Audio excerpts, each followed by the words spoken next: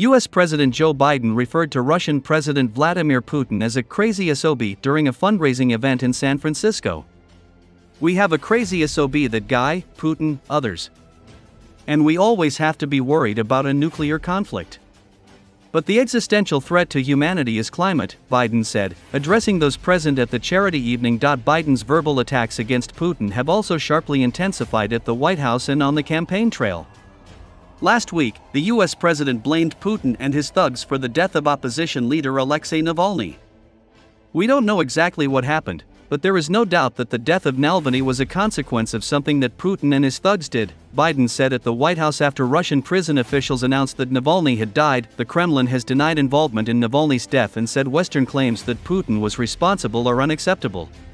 Biden also criticized comments by former President Donald Trump, who likened his legal troubles to the death of Alexei Navalny. The American president paraphrased his predecessor's comments and said that "if I stood here 10 to 15 years ago and said all this, you'd all think I should be committed."